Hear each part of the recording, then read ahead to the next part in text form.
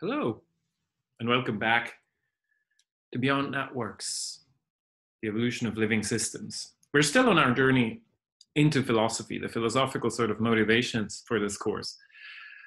In this module, we've sort of looked at how we should refocus from that which we know to the unknown, from the island of knowledge to the ocean surrounding it, the ocean of ignorance.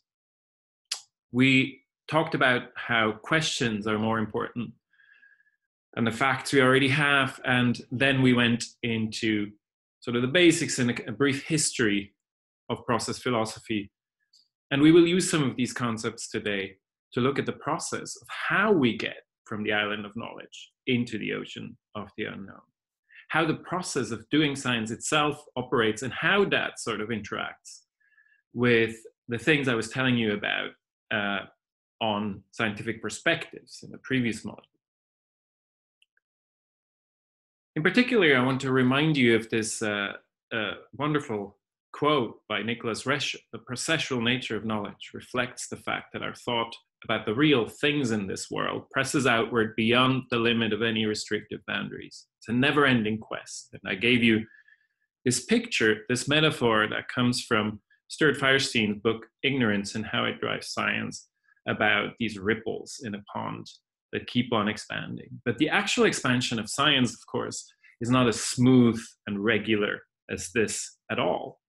And we've also talked about this already when we talked about the second most famous philosopher of science that you may know after Karl Popper, Thomas Kuhn, who talked about how science normally proceeds by puzzle solving in a sort of a common paradigm, but sometimes, every once in a while, you get this big paradigm shift after which nothing is the same.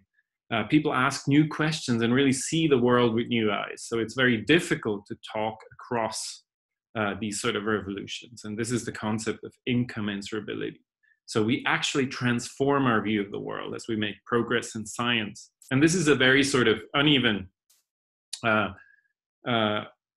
dynamic, which reminds us, if we're biologists probably, of the concept of punctuated equilibrium in evolution, also called punk-eq, or evolution by jerk sometimes, especially by people who don't like it very much. So this concept of punctuated equilibrium is that if you look at the fossil record in biology, you have long, long periods of nothing happening, punctuated by these sort of really tumultuous revolutions and very quick changes, radiations of species, big extinctions and things like that. And people have been sort of puzzling what the reasons are for these sort of fast, slow dynamics in evolution. We'll come back to that.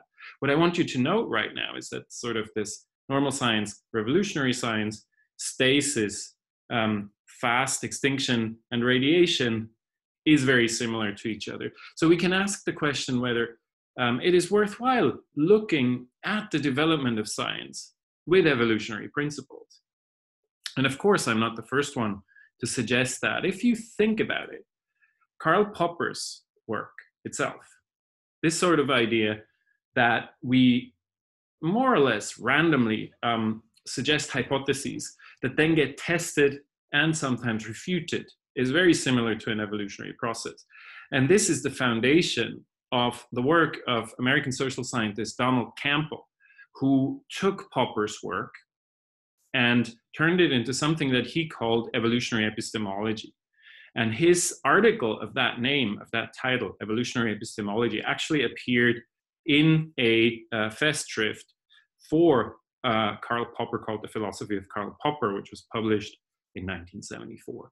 In this paper, Campbell reviews work that he had done since the 1950s, in which he's looking at how we by randomly proposing conjectures, hypotheses, we create sort of an intellectual version of blind variation, different ideas that in Popper's version of the philosophy of science, remember, Popper doesn't tell us where these ideas come from. So we consider them random and also blind towards their sort of use in depicting the truth about reality. We talked about that in the module about perspectival, in the lecture about perspectival truth. On the other hand, when we test those hypotheses, refutation of a hypothesis is almost like selective elimination of a species in evolution. So there are very striking parallels. Of course, Campbell already noted that this applies to all human knowledge, also sort of intuitive knowledge that we can develop this way, or our own cognitive processes are adapting in this way, not just in science, but generally. And you know that I'm always wary of metaphors, so we have to be careful in transferring sort of concepts from biology, from evolution, to the progress of science. But there are some really interesting parallels that we can note here. When I say we should be careful, there are a few other people that worked on this topic and took it to some extremes. A famous example, by the way, is Rupert Riedel, the chair of the theoretical biology department, former chair of the theoretical biology department, and founder of that department in Vienna, and the founder of the Konrad Lorenz Institute for Evolution and Cognition Research. He published a book in 1984 that was called The Biology of Knowledge, the Evolutionary Basis of Reason, and inspired by work of Konrad Lorenz on the evolution of our own cognitive abilities. He developed a theory himself that was very similar to Campbell's ideas at the time. This idea was taken to an extreme by David Hull. I have to show this book here because it's called Science as a Process. Of course, I love this title. I'm not sure I love the book as much because it takes an extremely selectionist approach to how our scientific theories evolve. And you will see during this course that I'm somewhat critical of the extreme selectionist approaches in biology. So I'm also sort of a little suspicious of his approach here, but it's a great book title for sure. We're not going to go further into this. I encourage you to read it and form your own opinion. But if we get back to Campbell, we also get back to Wimsatt, and we can sort of draw a bridge from Popper via Campbell to Wimsatt, because Wimsatt bases a lot of his work on robustness on the kind of work Campbell did.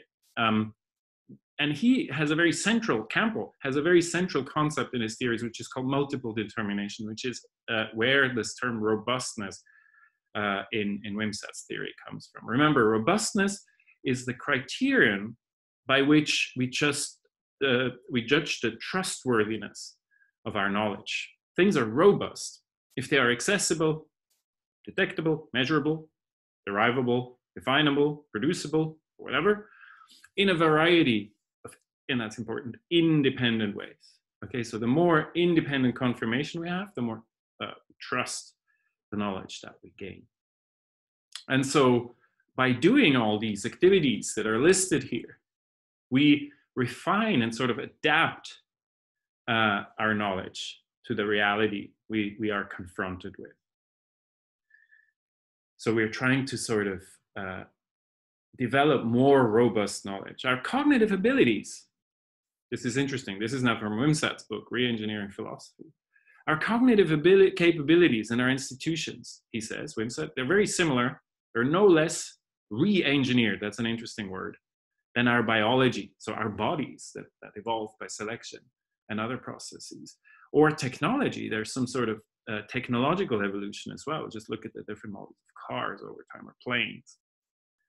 And he says there's what they have in common, all these things. So our bodies, our technology, and even our theories about the world have something in common.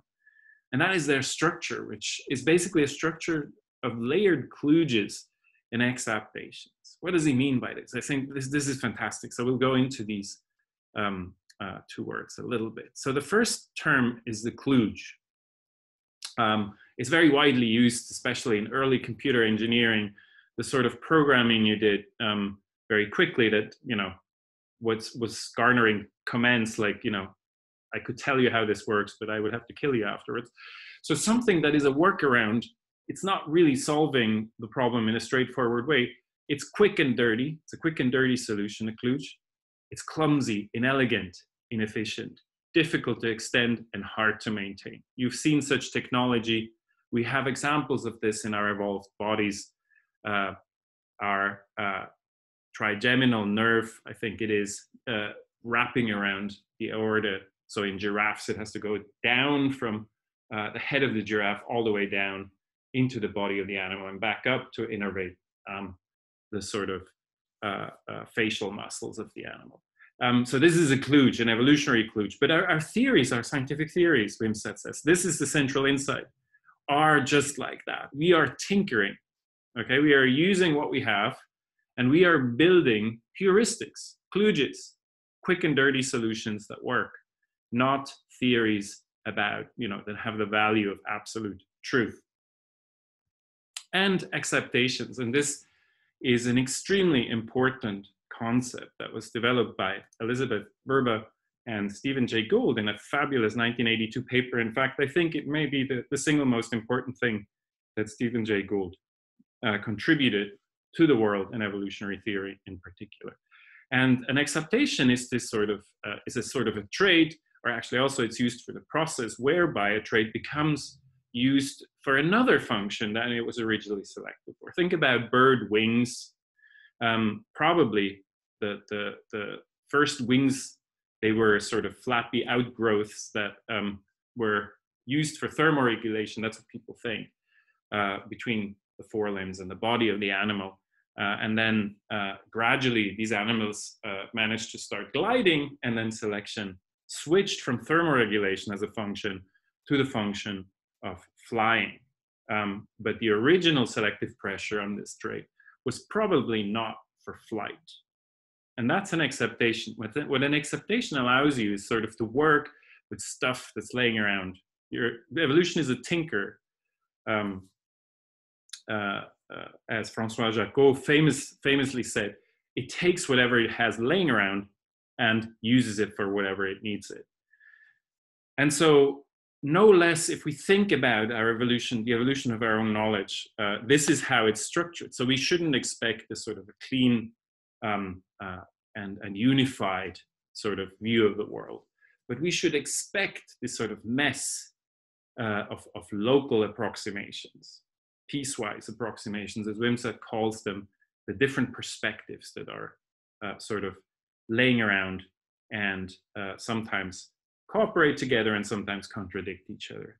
And through this interplay, science makes progress. And we can learn from these parallels a few more things. So basically, to summarize this argument, which is, you may have to watch this again. I mean, it's not intuitive, but it's extremely deep. This is an amazingly powerful insight that he's presenting here. So Wimsatt is saying our knowledge, our scientific knowledge, behaves just like any other complex adaptive system. And we can draw parallels between the evolution of other complex adaptive systems, such as organisms or technological systems that we are developing, evolving as human beings. We can draw parallels from those sort of systems to the evolution or the progress of our own knowledge. This is amazing. And so in particular here, I don't want to go too deep. I can't go too deeply into this because we're limited on time, but there are two properties of complex adaptive systems that are probably universal across all domains that I want to point out. And they will come back many times during this lecture. The first one was first suggested by pioneering complexity scientist and economist Herbert Simon in 1962 in a wonderful little paper that you should read. He says, everything is connected in the world. Remember Wimsatt's biopsychological thicket. Everything is causally connected. Everything influences everything. But some things are more connected than others. Like Orwell's Animal Farm. Some animals are more equal than others. Some things are more connected than others. The world is a large matrix of interactions in which most of the entries are very close to zero, and in which, by ordering those entries according to their orders of magnitude, a distinct hierarchic structure can be discerned. So we may be living in this causal thicket in the middle of this mess. But there's hope because this thicket is somehow modular. And it is possible to distinguish important influences in a complex system compared to others. What this means for science is that some connections we make are more robust than others, and those are the ones, of course, that we retain. This is an argument against astrology, for example. If you have an argument with someone who believes in astrology, they can say your relationships are influenced by the planets and the stars, and that is hard to deny. There is some gravitational influence, and you cannot exclude the possibility that this changes something. But you can say, look, the influence of those factors is probably a lot less than the influence of your partner in a relationship on the relationship. So this is what is meant here by distinguishing these sort of large entries from the small entries in the matrix of interaction in reality. And so we'll encounter this also when we look at the structure of living systems. They are modular exactly for the same reason. And we'll examine those reasons why all complex adaptive systems seem to have this sort of modularity in a future module of the lecture. But the lecture itself is modular, as you noted. So the other sort of common factor of complex adaptive systems, and also our theories, is called generative entrenchment. And this is a term that Wimsatt himself develops, and it's a very interesting term. He says, as our scientific knowledge evolves, some robust heuristics become the basis of others. So remember, because of this decomposability, we are retaining some heuristics and some not. Those that are robust are more likely to be retained, but not guaranteed. And so some of them stick around for longer, and as they stick around for longer, there are other heuristics that come to depend on them, and people start building on those robust heuristics that are already around. Okay, we hope that those are robust, because if they're not, if they come crumbling down, of course, all the heuristics that depend on them also fail. So as you accumulate more and more other heuristics that depend on one particular heuristic, it becomes more and more difficult to change it, just because too much depends on it now. And this is what Wimsatt calls generative entrenchment. Such foundational heuristics become generatively entrenched. Generative entrenchment is a feature not only of scientific insights, of course, but of certain components of any adaptively evolving complex system. So this applies to not only our foundational theories about the world, they become more and more difficult to change as we build on them, but also on things like specific regulatory genes, for example, in animals. Think of the Hox genes if you're a biologist. They're very conserved in all the animal phyla. So these are generatively entrenched. If you change them a lot, too much depends on it, and everything will fail. So they are becoming indispensable. And actually, if a component that is not robust becomes such an entrenched factor, that's a very bad thing, because when it comes crumbling down, then that's a real problem. So this is the basis of fragility, one of the main bases of fragility in complex systems, to come back to this topic of how evolution learns by making mistakes. Okay, so we're pulling together very quickly very many things here. So all I wanted to say is that we can think of science, our scientific theory, as some sort of evolutionary process that involves some sort of selective pressures on theories, heuristics to be maintained, retained, or refuted.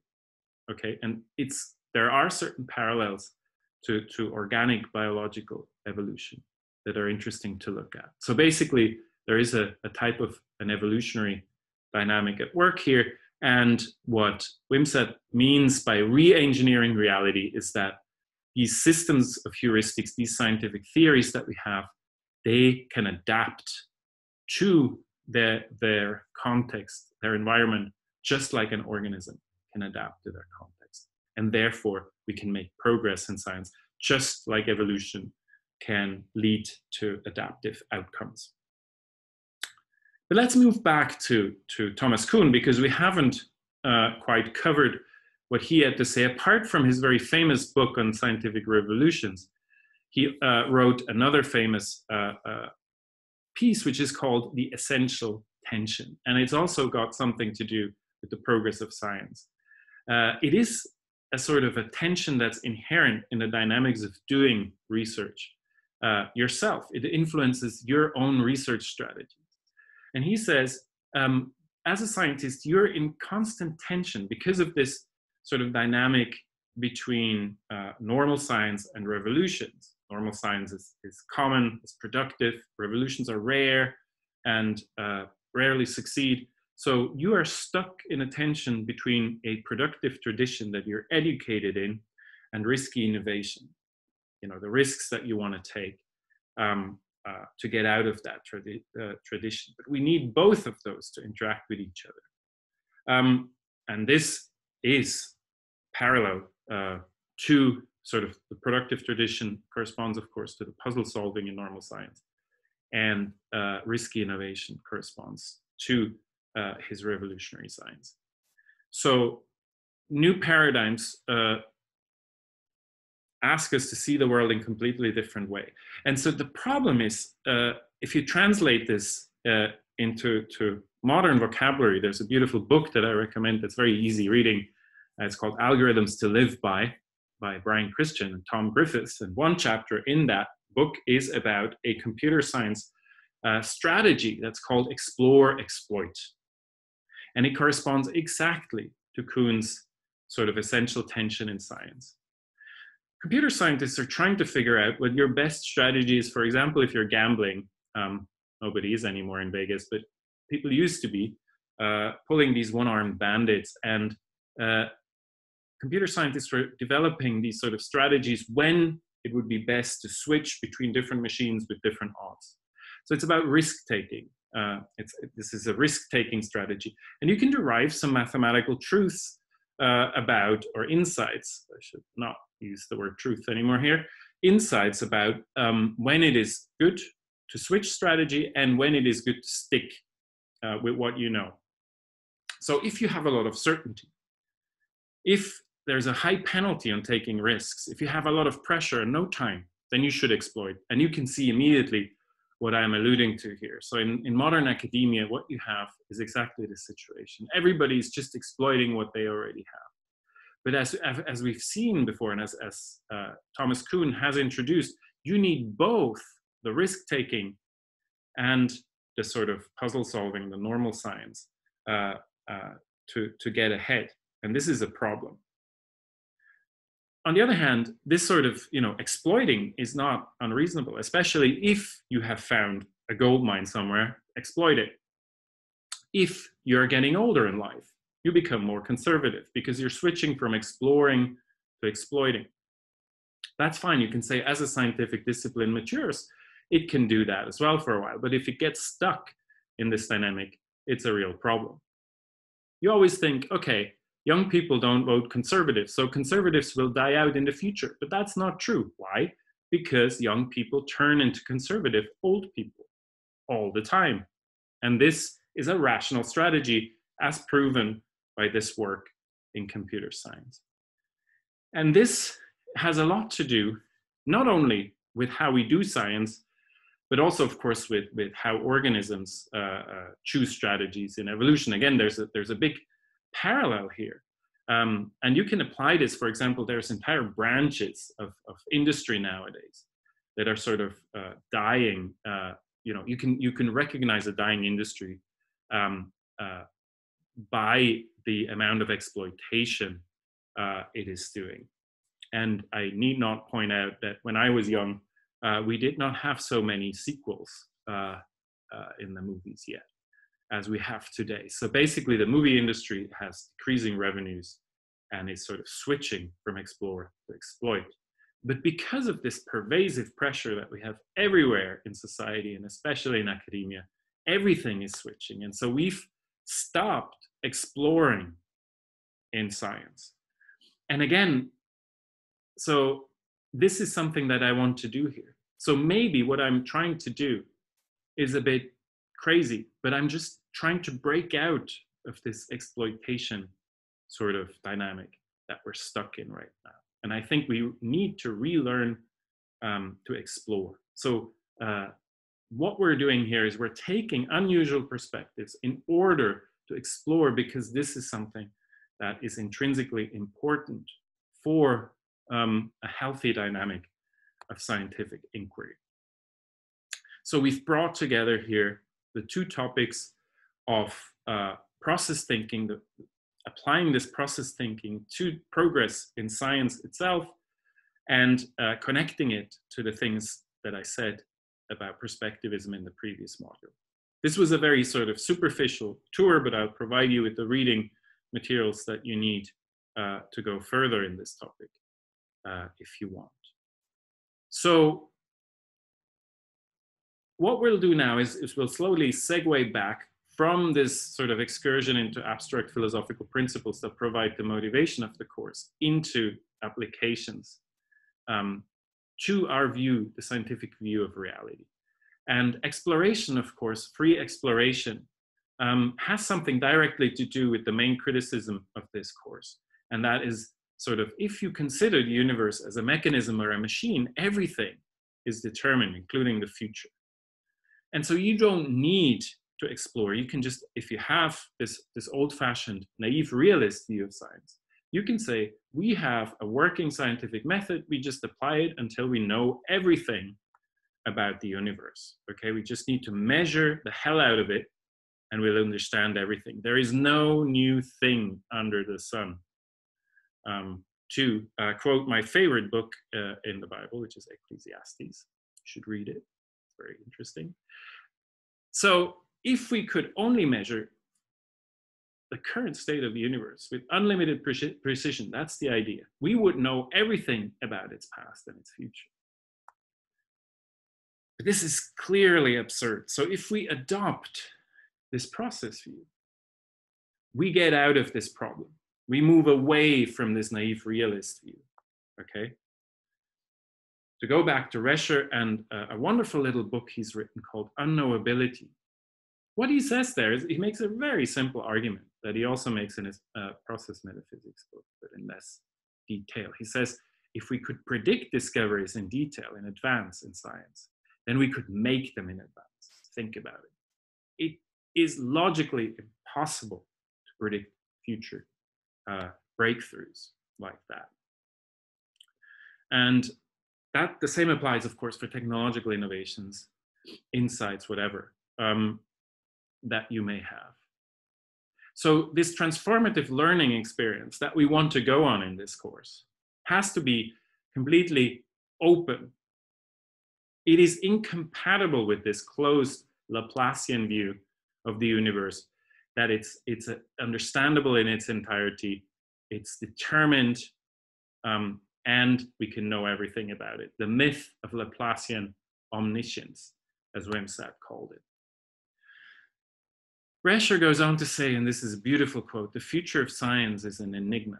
Innovation is the very name of the game. Not only do the theses and themes of science change, but so do the very questions.